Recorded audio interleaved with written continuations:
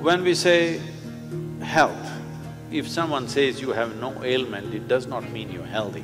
When you wake up in the morning, are you feeling alive and bouncy or not? The word health comes from the word whole. You must have a certain sense of wholeness of body, mind, energy and the fundamental nature of your existence. If all these things are in alignment, now when you wake up in the morning, you feel like you're just born. If this happens to you, that means you're healthy. Just bring 40 to 50% of the food in its raw form, that means it's alive. It must be a live cell, it can be a vegetable, it can be a fruit, it can be a nut, it can be sprouted gram. At least 40 to 50%, the food that you eat must be alive.